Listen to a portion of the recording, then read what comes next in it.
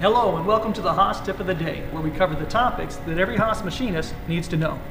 My name is Mark, and today we're going to show you how your Haas control can keep track of the number of parts that you're running automatically.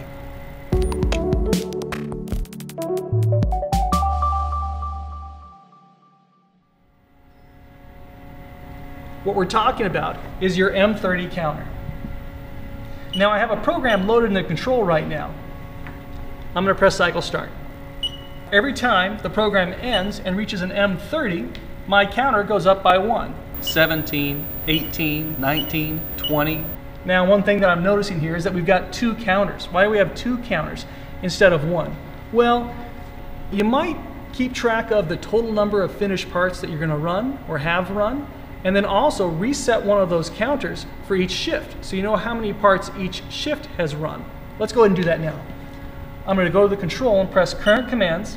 Now I have to page up or page down until I reach the operation, timers, and setup page. Now this operation, timers, and setup page is linked with the small timers and counters window that shows up when you're in memory mode. I'm going to arrow up and down until I reach the M30 counter number 1. And I'm going to press one button, origin. Now that one button changes whatever the counter is currently set to a 0. I'm going to press cycle start again, and it's going from 1 to 2 to 3, and my counter number 2 is now going from 22 to 23 to 24. So we can keep track of two different things at the same time. Let's say we're running a different program, and we're hitting cycle start, and we're running our parts, and we look down at our counters, and nothing's happening. It should be clicking up, but it's not. What's wrong? What's broken?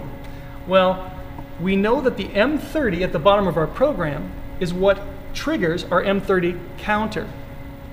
In this program, we don't have an M30. We've got an M99. Lots of programs don't have an M30 because they loop continuously. Lots of lathe programs with bar feeders and this type of thing. So we're not getting our numbers recorded on our counter.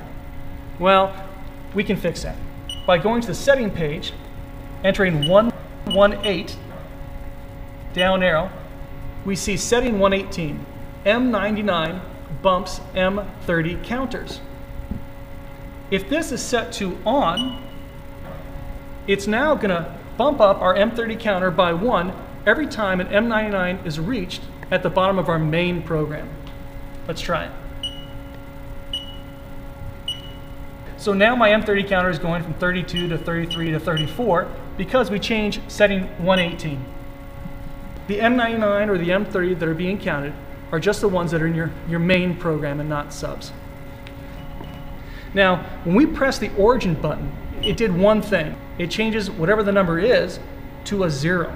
If you have the macros option on your control, you can write to the M30 counter and change that number to whatever you'd like. I'll show you how that works. Under MDI, I've entered pound 3901 equals 120. I'm going to hit cycle start. When I go back to memory page, M30 counter number 1 now equals 120. If I had entered pound 3902 equals 120, it would have changed my M30 counter number 2 to that value. Pretty simple. Well, that's it for our M30 counters video. Now you can click on the link on your screen for some bonus content. We've thrown together some macro programs that make use of these variables for you. Well, I had fun making the video. I hope you enjoyed watching it. And thanks for watching this Haas Tip of the Day.